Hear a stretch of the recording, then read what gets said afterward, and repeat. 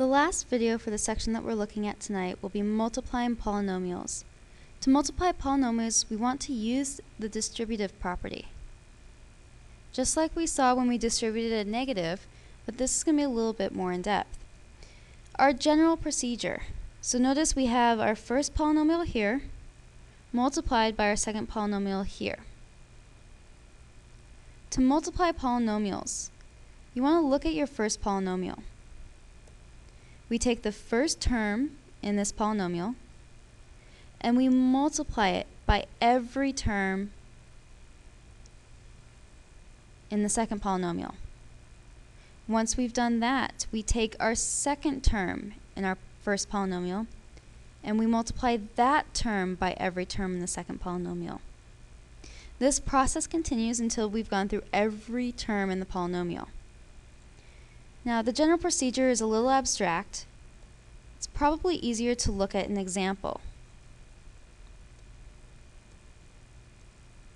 We have example 1, where we have the polynomial 2x squared y minus z cubed times the polynomial 4 plus 3z minus 3xy. If you think you know how to do this one already, try it on your own and then compare your answer when you're ready to.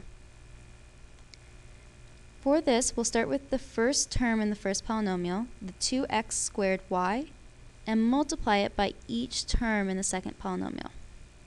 So we end up with 4x squared y plus 6x squared yz minus 6x cubed y squared.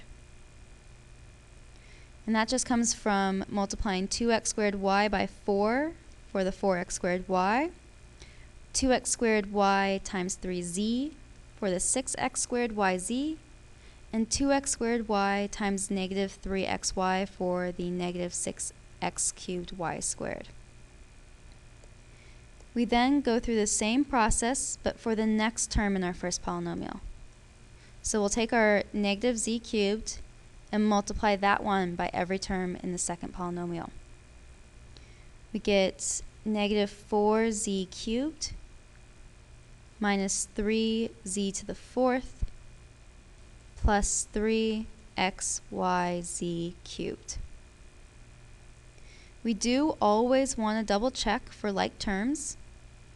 Let's see, we have an x squared y here, but that doesn't appear again.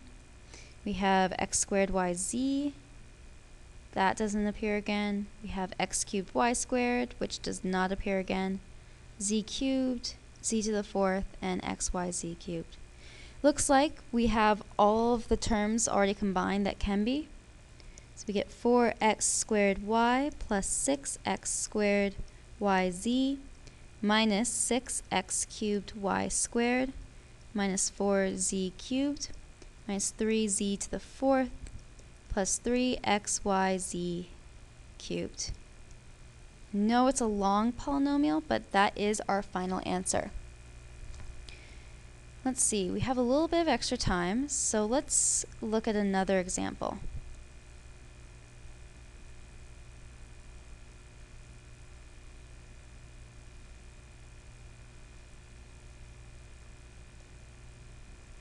Okay, how about we look at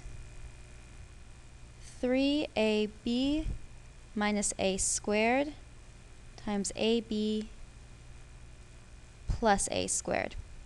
Take a moment to pause the video and come back when you're ready. Okay, for this one,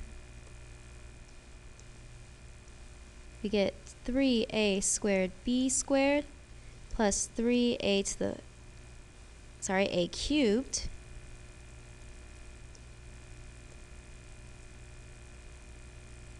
there we go, a cubed b minus a cubed b minus a to the fourth.